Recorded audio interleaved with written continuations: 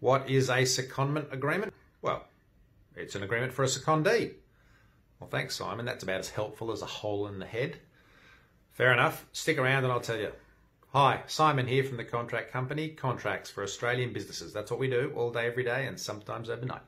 Lucky us. I wasn't being flippant when I said a secondment agreement is the agreement for a secondee. Well, that's great. What is a secondee? Basically, it's your employee. So if you run a business and you have an employee and you want to allow that employee to go and work at a client's site for a period of time, then you would use a secondment agreement. Now, the employee, even though they're not physically based with you anymore, but they're actually sitting with your client for that period of time, they are still your employee. You still have to pay them. They still accrue employee entitlements as a normal employee. It's just that the only thing that's different is that they are sitting with the client. And the other thing that could be different is that they take direction while they're sitting with the client from the client.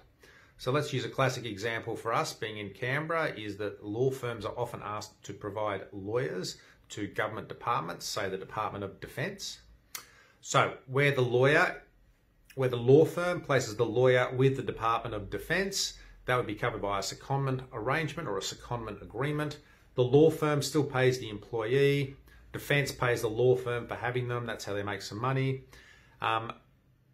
So while they're still being paid as an employee, while they're actually on Defence's site, they're usually subject to direction and instruction from the client. So they'll be sitting there and the person or people at Defence would say, right, we need you to do X, Y, and Z today, and off they'd go.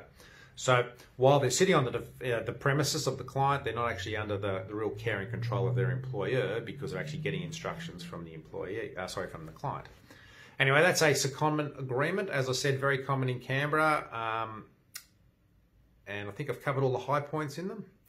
If you do have any questions about this video or in general, please feel free to get in touch. Simon@contractcompany.com.au or 1800 355 455. Thanks very much.